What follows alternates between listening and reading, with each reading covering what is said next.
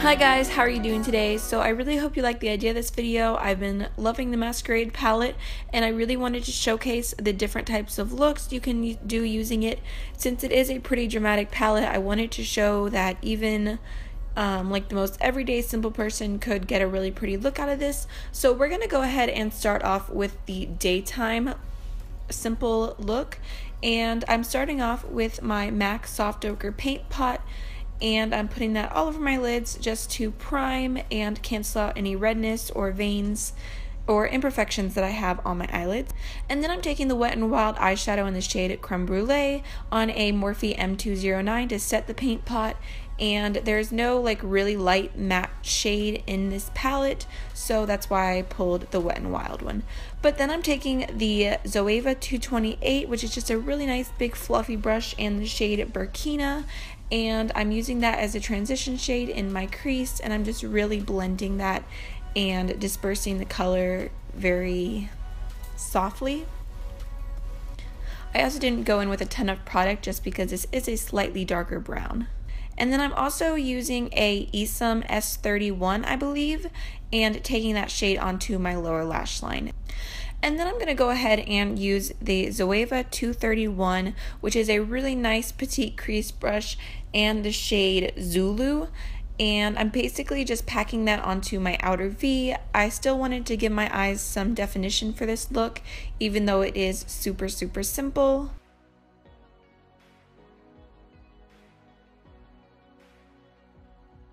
So I'm just basically blending that a little bit, but then I go back in with this big fluffy brush and just blend literally everywhere. I didn't go in with any like specific shade for my eyelid, so I just blended just all over with it.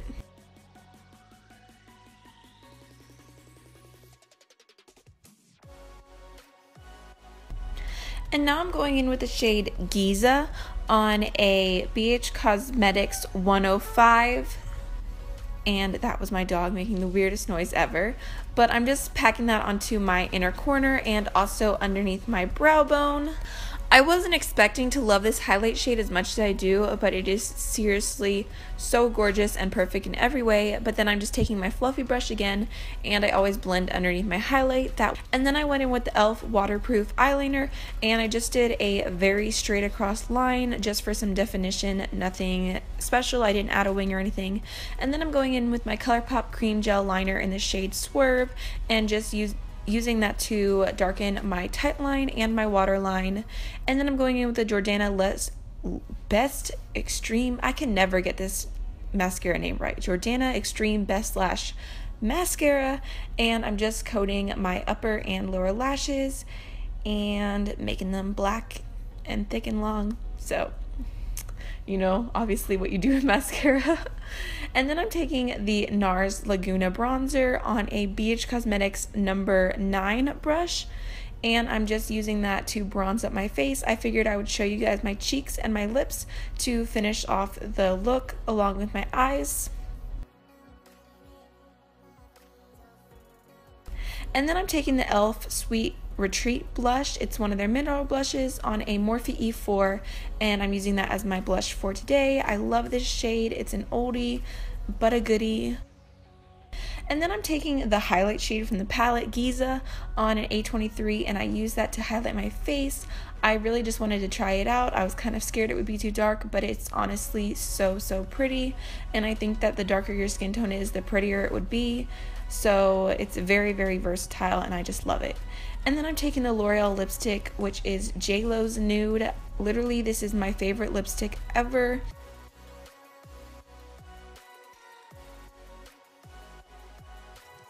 That just basically completed that look. So now we're going to move on to the dramatic evening, which I didn't wear for the evening because I'm crazy like that, but I'm basically just starting off with the exact same way, which is with the MAC Soft Ochre Paint Pot, priming my eyelids and canceling out any redness, and then I'm going in with the Wet n Wild Creme Brûlée and using a Zoeva 325 to set that all over my eyelid. And then I'm going in with Burkina again, and I'm just using that on the same Zoeva 228 and blending that into my crease as a transition shade. I feel like this is probably going to be my go-to transition shade in this palette. Some others you could definitely use if you like going with a light hand, but this is just the one that I've been going to. And then I'm using some Scotch tape just because I want a crisp line. And now I'm taking the shade Zobo on an e.l.f. eyeshadow brush and I'm packing that onto my eyelid.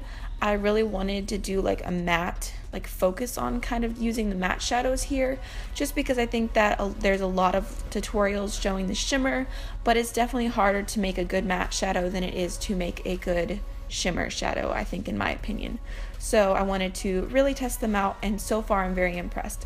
But then I'm taking the Zoeva 231 and I'm just using the lightest amount of Zobo on that brush to basically start blending out that line and bring it into my crease. I really wanted to put emphasis on this color, and I'm just blending with a really light hand to get a soft look. And then I'm going back in with the 228 from Zoeva, and I'm just blending out the edges a little bit. And I love going back and forth in between my brushes just because I feel like that's the best way to blend. So you will see me doing that right now. And then I went ahead and took the 228 and a ton of Burkina and just really packed that into my crease. I just wanted to have more brown and more like depth into my crease, so I went in with that. And then I went in with the Luxie 205 and no product at all, and I just blended the edges. It's always really helpful to have a clean brush to blend out your edges with. And then I went back in with Zobo and I packed it on with the eyeshadow brush, but then I went in with my finger just because I wanted this color as bold as possible. And then I'm going in with the 231 to blend that out just a little bit more so that there's no harsh lines. And then I'm going back in with the Luxie 205 again and just continuing to blend the edges. And now I'm using a brush from Coastal Scents. I think it came in like their 36 set or something like that. I'm not sure, I got it forever ago. But I'm just packing Giza again onto my inner corner and underneath my brow bone. Seriously, you guys, this highlight is so pretty. I just love it. And then I'm taking my fluffy clean brush and blending underneath that because, again, I don't like my highlight to just stand out. And now I'm using the Kiss Gel Eyeliner. I'm not sure the shade. I think that the only one that they have is the black one. But I'm basically just doing a pretty bold line and giving myself a wing. I think that when you do pink eyeshadow, it is so important to do a like really bold eyeliner. I went in with the NYX glitter liner in the shade Crystal Black, and I just went over my like regular eyeliner and made it glittery, and I really liked the way it looked. I thought it was super pretty. It was super easy to add something different to the look.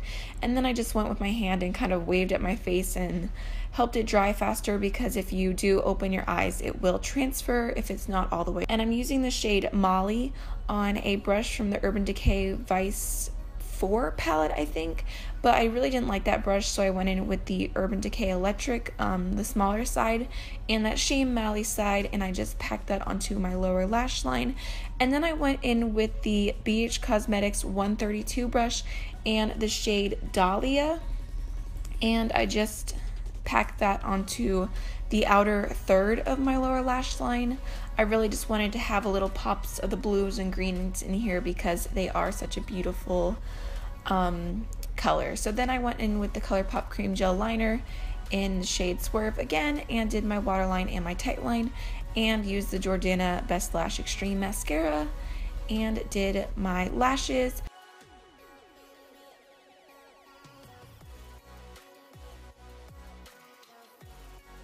These are from Amazon. I'll link them down below. They're super cheap and super beautiful, and I just did that off camera. As you can see, lashes make such an extreme difference for this look. But then I'm going in with the NYX blush in the shade Taupe and a Wet n Wild blush brush, and I'm just contouring using that. I haven't used this in forever, but it is such a great contour shade for fair skin. I highly recommend it. And then I'm going in with the Nars blush in the shade Orgasm. I just have a little mini of this and I'm using it on the same brush because why not? and just putting that onto my cheeks very lightly. And then I'm using the Laura Mercier Matte Radiance highlight, I believe it's called, Highlight 01 or something like that, on the Anastasia A23 brush. And then I'm going in with the Oh Snap Lippie pencil and Lippie stick from Colourpop, and I'm lining my lips and then I'm just filling them in. This is one of my favorite colors that Colourpop makes, and I just thought it would look really pretty with this look. So I hope you guys enjoyed these two tutorials. Hopefully you got a little inspiration for the Masquerade palette. Don't forget to check out my other videos and like, comment, and subscribe, and I'll see you in the next one. Bye.